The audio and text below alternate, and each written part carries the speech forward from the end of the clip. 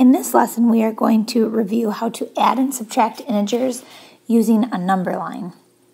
So if you take a look at the first problem, the first number you see is a positive 8. So to represent that on the number line, we're going to start at 0, and we're going to draw a line, an arrow pointing all the way over to positive 8. Okay, then the next number you see is negative 6. So then from the end point there, we're at positive 8. From that point, we're going to go left 6. So basically a positive number indicates you're going to go to the right, and a negative number indicates you're going to move to the left.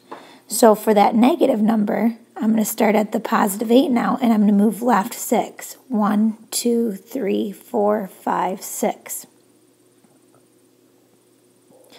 And you can see when you do that, you end up at positive 2. Let's take a look at another example.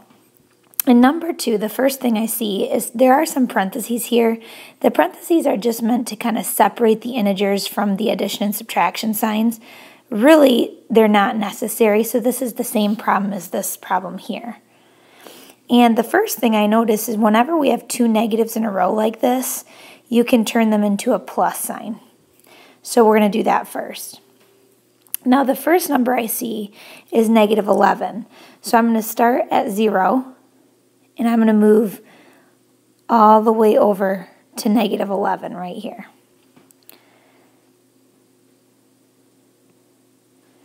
Then the next number I see is positive 8. So now I'm going to move right 8.